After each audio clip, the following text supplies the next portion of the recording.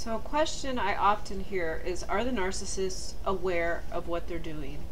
And the answer to this is absolutely.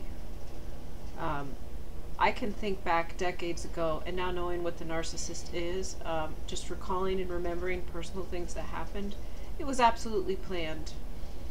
They absolutely knew what they were doing, and I don't want to get into certain personal details on here.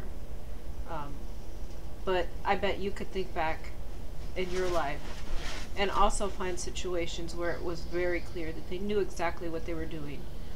Almost like it was a cartoon and someone was trying to trick someone else, but it was still very obvious. This is how it will look because they just don't have that much intelligence. And actually, the demons can't think of these plans on their own, and they don't think of them on their own. They just possess the body and do what the devil says. So the devil commands each demon when to possess the body and what exactly to do and what exactly to say. And they basically just do what they're told. And if they don't do what they're told, they get punished. They can get yanked out of the body. They can get sent back to hell and tortured in hell. So it's not a good situation for the demons either. They should have chose to do right in the first place and not listen to the devil.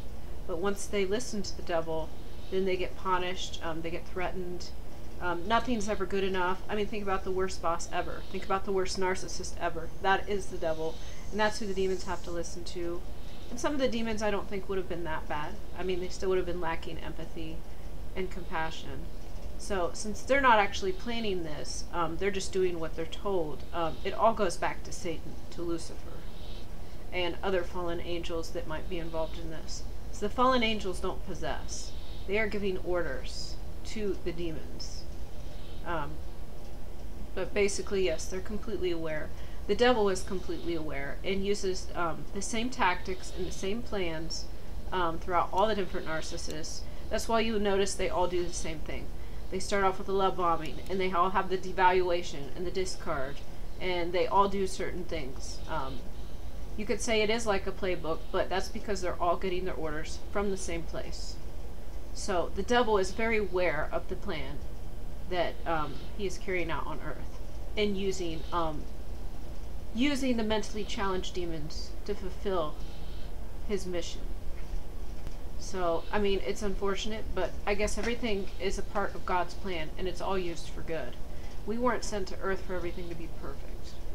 We were sent here to overcome challenges and to grow our spirit and character, and just choose to do more good than bad in our lives, and earn the right to heaven. And this doesn't mean that we earn, like, we pay money and then we get to enter heaven.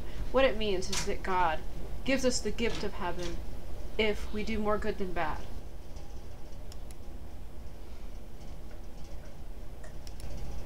The devil knows what he does. He knows exactly what he's doing to us.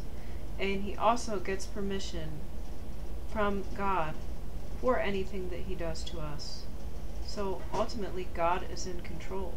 And God knows everything that happens to us.